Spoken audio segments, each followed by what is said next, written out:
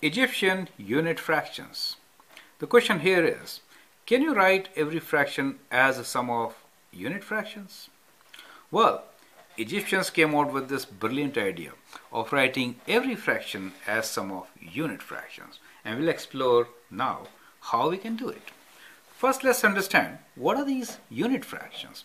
So unit fractions are fractions like 1 over 2, 1 over 3, 1 over 4, 1 over 5, and so on, like 1 over n, right? So n could be any number. So fractions like this, which you can also say reciprocal of a number, right?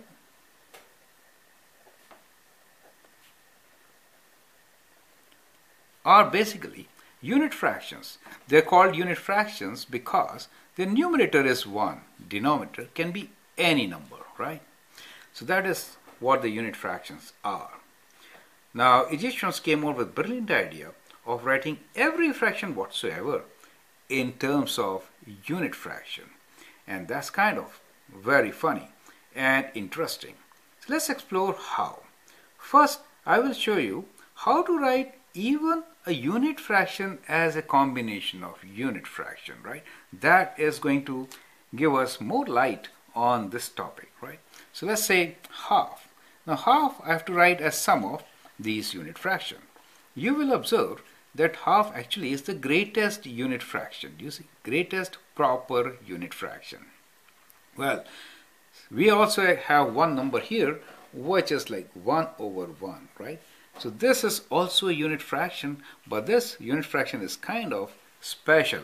And let me write this, and this is improper unit fraction, right? This is improper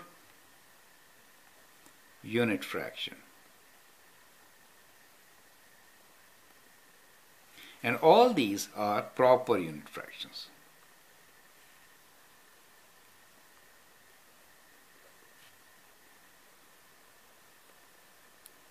Right? Since the denominator is higher than the numerator, they are proper fractions, right? So the name improper unit fraction is 1, okay?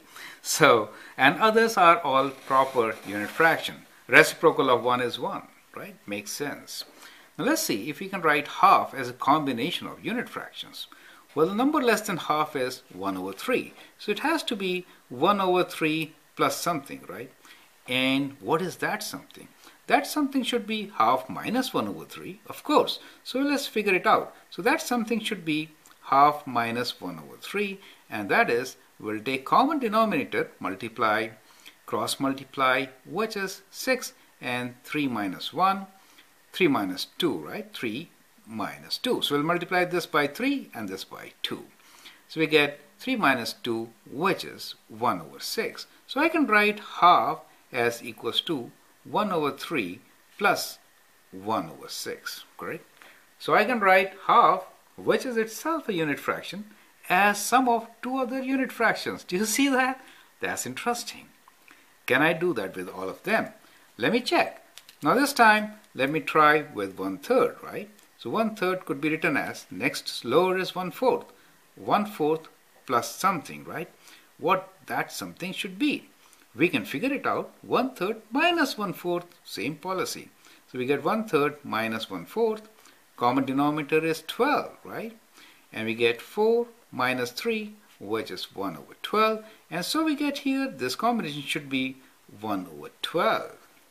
So we get our answer. Very good. How about 1 over 4 itself? So 1 over 4 could be written as, next number, 1 over 5 plus what?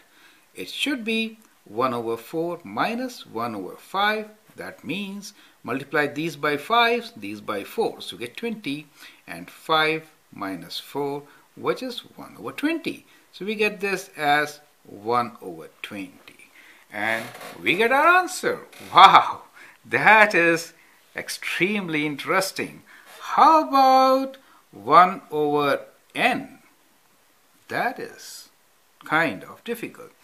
You will observe 1 over 2 gives me 1 over 3. 1 over 2 is 1 over 3. 1 over 3 is 1 over 4. One more than this number. Let's go with the pattern. So it should be 1 over n plus 1 plus. Now what should I get? Here, that's a huge question. What I can do is, I can do 1 over n minus 1 over n plus 1. Oh, that's so difficult. What to do to get this number? Easy way is, how do you get 12? 3 times 4. How do you get 6? 2 times 3 is 6 and 4 times 5 is 20. So that means this should be n times n plus 1. Let me write that down. That should be my answer. Is it right or wrong? You should check it out, okay? And then let me know if it works, right? So try out how to write all these unit fractions as combination of other unit fractions, correct? Last video coming up for you, and we will do any other fraction with more than two numbers as their sum, okay? Thank you and all the best.